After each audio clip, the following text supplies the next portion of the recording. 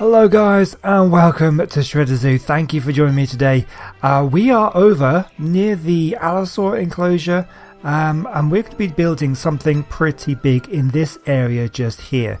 So as you'll know from the title of the video, it's going to be a Sauropod Paddock. So that's going to have the Bronto and the Diplo in here as well. They're going to share an enclosure, and but they are big. They're very big, probably one of the biggest things that we're going to be having here at the zoo, and we need to have a big area for them. So that's what we're going to do here. I was sort of flown over here and thought this looks like a pretty good area, but it's going to be really difficult to build in because there's so much stuff here. So I think what I'm going to do is I'm going to completely clear this area, and then they'll be able to see what we've got. We can build it, and then we can start putting things back. So what I'm going to do is I'm going to put a S+ feeding trough down in the middle here. Let me just check. We should be able to see the range, show feeding range. So they has a massive range on these S+ feeding troughs. But if you remember, if you watch my Ragnarok series at all, you'll remember that I was complaining that resources weren't spawning back and stuff, and I found out it was because of the feeding trough. They block spawns, so this area that it's showing should have its spawn blocked. So if I clear something, it should stay cleared, and then until I've been building, and then we should be fine. We can remove it and we can put things back. So what I'm going to do is I'm actually going to get myself a Bronto and try and clear some of these trees with it. So I'm going to clear this area, and we'll come back. And as always, what we're going to be doing, we're going to be doing a little bit of building. Excuse me. And then what we'll do, we'll take a bit of a break, about halfway through the episode, something like that, and we'll go off and we'll name some of the creatures from the last episode that people have been requesting names for, and then we'll carry on with the building, and we'll see how far we get. So this is going to be another kind of two-parter. We'll do it today and tomorrow. We'll get this large enclosure built for these two dinos in the two parts. So yeah, I will see you very shortly. Alright guys, I'm clearing out this area, and it's taking to actually collect up things, and I can't swing again until it's done. If I just move a little bit to a new area here, we'll crush this tree if we can. And I can't actually swing because I'm collecting stuff still. So you can see how it's going on. I don't think the gather rates on the server are particularly high. They are boosted slightly, but because it's Creative Series, I haven't really needed to worry about it. But I can't swing. Technically, I think I'm still gathering stuff. I'm just probably completely full. Things are still falling around me. If I drop everything, I'm still collecting stuff. So you can see, so that's how long it's taken. I mean, he's clearing away a lot of stuff. Obviously, this is probably the quickest way of doing it, I would imagine, but it still takes a very long time to do. You can see how long things are taking. It's quite fun actually just to kind of sit here and just watch the bushes just fall. You can see them just falling like that. But it's quite interesting because I'm uncovering these little ruins which I didn't have no idea that they were there. I think there's some explorer notes there. Now they're not going to help me at all here, but kind of I need to gather them up at some point anyway. So you get trees just randomly fall down because they're sort of, I guess you have to do them in turn. I still can't swing again. But yeah, so anyway, I just thought I'd give you a little update on that one. I'm clearing this area quite a lot. It's almost clear now, or at least it's as clear as I need it to be. Just want to have another quick sort of swing. Get a few more of these trees out of the way. That's really what I wanted to do, the trees mainly. Although these bamboo things that we've got around here take up a lot of space and visibility. So anyway, we're almost done, and then we can start the building. Alright guys, we are clear. So this is, well, clear enough anyway. This is the kind of area that we're going to be having, and I actually really like the positioning of the S+ feeding trough, and they're showing the range here. That kind of gives you a really good idea of the kind of scope, the kind of size that we're going for this enclosure. I wish I'd started this video earlier because this is going to take forever to do. Let's just make it a little bit brighter. So we're going to start building. What the plan is, I'm going to have a kind of an indoor area for them to be in. I'm thinking that might just go over at this point here, and then I want to wall this entire place in. We're going to have to figure out something because obviously at the moment it goes into the allosaur enclosure, which obviously we don't want. So I could either move that to give me a better idea, but to be honest, I don't really need to go any further outwards. We'll just incorporate it a little bit in. We'll bring the walls in this way slightly. But yeah, but that's going to be a good kind of layout of the way how the land looks and stuff. It's reasonably flat, not too bad for building. A couple of areas of ruins which are quite interesting, which I didn't know were here. So I'm going to start building. I think what I'm going to do is I'm going to start off in this area, and we'll try and build. Oh, mind you, they are so big. They are absolutely huge. I was going to build a kind of an indoor paddock, but no, I definitely will. But that's going to be over here. I think I might try and lay out some foundations, try and get the right kind of size going, and I'll bring you guys back once I've kind of figured out exactly what it is I'm doing. So I'll see you in a bit. Okay, so this is the area that we're going to have. Now, it should be big enough for 2 behemoth gates side by side on the narrow edges. And I think that's probably big enough to get a couple of Brontos in here. I mean, it's very small compared to how big they are, but I don't know, it's gonna. They are so big, it's so difficult to actually build an indoor shelter for them. But I think that's what we're going to go for. We'll see how it looks when I've filled it in. I think instead of trying to fill this in completely with foundations, I'm going to go the slightly easier route of building it out with ceilings. So we'll flatten this area out completely with ceilings, surround it with walls, and yeah, we'll see how that looks. When we've got one inside. I mean, most of the time it's going to be mostly aesthetic. It's not really going to be serve a functional purpose, because we're probably going to want to have them outside, you know, in the paddock itself. So as long as it looks like they've got a shelter, it doesn't matter too much whether or not they can actually fit in. So, you know, there's only so much realism I can actually realistically do in this scenario. So we'll go for that one anyway. So I'm going to get this filled in. And as I say, it should be big enough for like 2 of the behemoth gates to kind of sit side by side. So realistically, it's kind of a big enough shelter for 2. But obviously, we'll probably have more than that. We'll probably have a couple of Brontos, a couple of Diplos. We'll see how it looks like. I mean, we may have more, I don't know. But anyway, I'm going to get this filled in, and I'll bring you back when we're ready to build the next stage. Okay guys, here's the start of it. Oh god, it's taken such a long time to build, but I think it's going to look pretty good. So we've got basically a huge ramp at the front here. This is going to be 2 gates side by side up on there, and then I've built another one which is sort of another gate wide, so that we can actually get them out again from the other side if they need to go out into the paddock.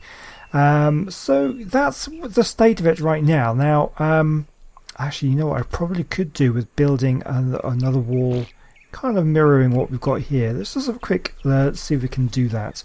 So where do we want it? About here. So this is where we want to bring it in, like this, and we can get another one in there.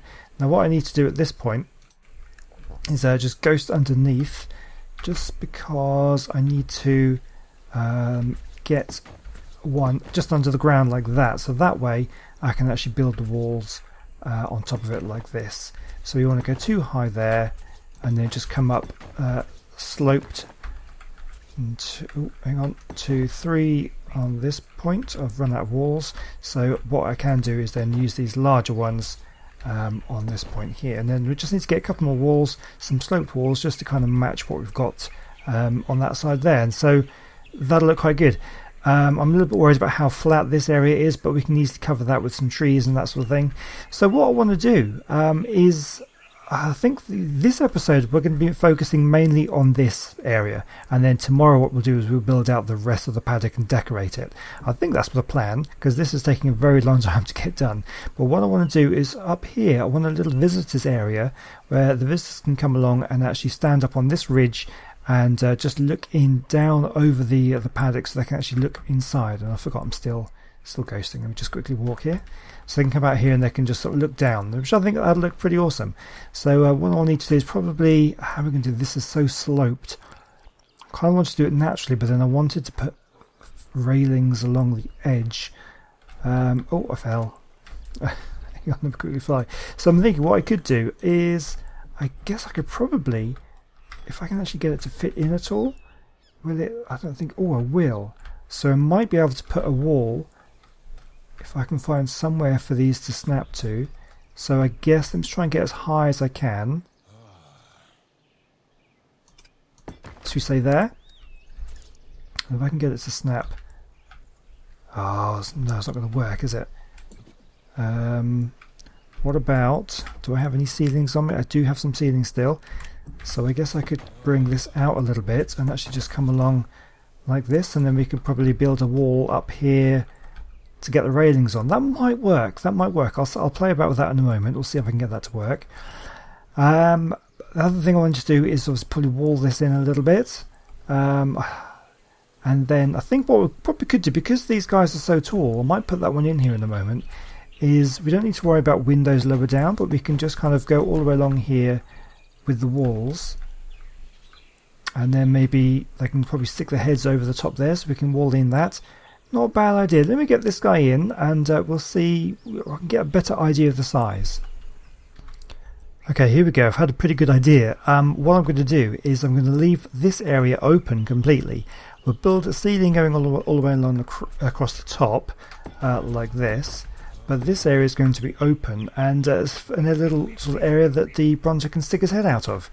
I think that'll look pretty cool. I don't think he's going to bang his head on this if we build it just like this. And it's a pretty good size window, I think, for it. I think it'll look pretty good. Just like that. I think that looks pretty awesome. Now what we can do, I've taken away that little bit that I built just on the side there, because we can actually build out from the back of this. Because you can place in the ceiling at any snap point on here, and we can actually just build it going across and actually build a walkway to come out. So I think we can get something looking fairly decent here. Am I ghosting? No. Okay, so I think what I'll try and do is I'll try and get this back wall built out here. Maybe I'll try and place the gates in or something. We'll see how much of this I can get done. Then I think we'll go off and we'll do a little bit of naming, and then we'll come back and finish this off. So yeah, I'll join you back in a few moments. Alright, here we go. We're making really good progress on this now. So place them by eye. Now I know they're not entirely straight, but I think they're about as straight as I can actually try and get them, because they are so difficult to place. I probably could do better, but it would just take so long to do, and they're not that far out, so I'm happy to leave them like that for now. So I've placed the ring of ceilings going all the way around. We've got the gates in place. I've built up the walls at the front here. This definitely needs, we're going to have to put a load of trees in front of that to kind of cover it up, because it looks a little bit off. I guess what we could do is just maybe stick in another stone wall to come just to match up to the front there. That looks not too bad. Yeah, so we've got the gates in. Yeah, it's a decent sized space. You wouldn't want to get more than maybe one or two in there, which is a bit of a shame. But what I've been working on mostly is this area over here. Now it doesn't look a lot from here now, but it took quite a long time to build, trying to get this built out. So we've got basically just this wall comes up here just to kind of give it some structural support. And what I want to do is build some fences just to come around just on this edge to stop people from falling off and dying when they go down there. We can put some decoration on this little platform here. But the main part is they're going to come up these steps here. We'll actually just switch these over to stairs as well, and because the stairs just look better than the ramps if you're building something like this. Oh, ow, don't know what happened there. A little bit of a lag. There we go. So that goes up to the top, and then we've got a little walkway so they can stand and look over here. Now I'm tempted to put a glass ceiling in here so people can just walk right over the top. It's possible. I might do that, or we may just we'll put some railings along here, and we'll build up a little peaked roof just so they can kind of look in, but we still need a cover over this as well. So still quite a lot to build still. But I think what we'll do is we'll take a quick little break. We'll go and name a couple of the dinos from last time, and let me just stick a couple of walls in here just to kind of give a bit of structural support. There we go, that looks a bit better like that. Yeah, so we'll go and do a little bit of naming, and then we'll come back and we'll finish this off. So I'll meet you back over at the other exhibits, and we'll do some names. Alright guys, we've come over to the lake to do some naming of the Kairukus and Hesperornis.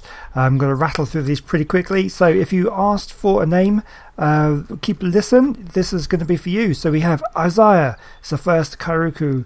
We have Neo the Penguin, it's another one. We have Cullen Rooney.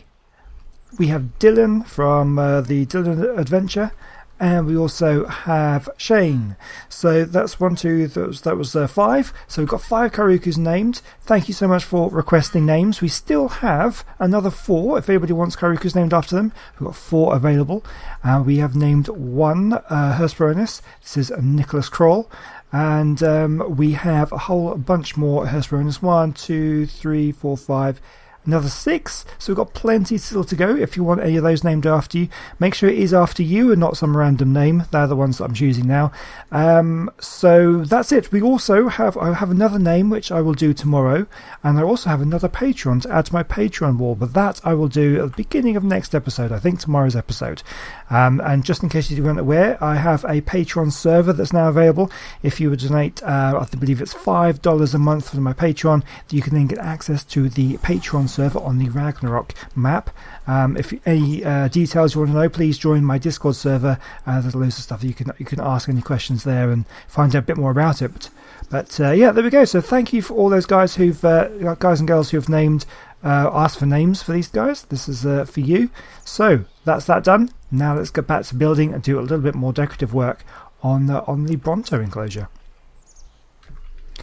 Okay, here we go back here. So I've just placed some railings around here. We'll put some plants and things in here, make this sort of just like a little pretty garden sort of area. I've fenced off the edge here so people aren't going to fall off into the Brontosaurus paddock. Now, so I think tomorrow we'll be working on the wall that goes around it, so we'll work on something to go along here to stop people from going into the actual area where the Bronto is going to be. But I want to work just on this kind of area at the moment. So while we're doing that, just a quick note on the names. If you did ask for a name and you didn't get it just now, then don't worry, I will be doing another sort of batch of naming tomorrow. I think I've got 1 or 2 names I've still got to do. So keep a lookout tomorrow for any names if you did ask for anything. And if not, then don't worry, then I do apologise, I can't fit everybody in. But just keep watching and you'll hopefully get one at some point. Just keep asking as well in the comment section. And please do, if you do ask for a name, it would be nice if you just sort of keep watching the videos, just in case I do name one after you. We don't want you to be asking and I've already done it, if you know what I mean. So, okay, anyway, let's put some railings around the sides here. I think we'll go along here. I'll need to obviously sort those out because they're not in the right line. That's the worst thing about the S-Plus things. There are 2 different snap points. One's the wall and one is the ceiling that we place on there, and it actually makes it very difficult to place them on quickly. So we'll do that in a moment. So railings around here. Now, what am I going to do for the roof here? I'm tempted to. We need to cover it, I guess. I think what I'll do is we'll have a walkway going all the way around. I think that might be really good. And we'll put the railings on the inside, and then we'll try and do a bit of a peaked roof over the top. Yeah, let me see if I can do that. So it's going to take a while to get me all these railings on and stuff. I'll do that and we'll come back and we'll put the roof on. Alright guys, here we go. So I've placed the railings all the way around the outside, and I think it's looking pretty good. Now the plan I want to do now is to place a glass ceiling going all the way over the top of this. So this whole thing is going to be encased in glass. We're going to slope it up as best we can. Corners are always going to be a little bit tricky with the slopes, but we'll see what I can do.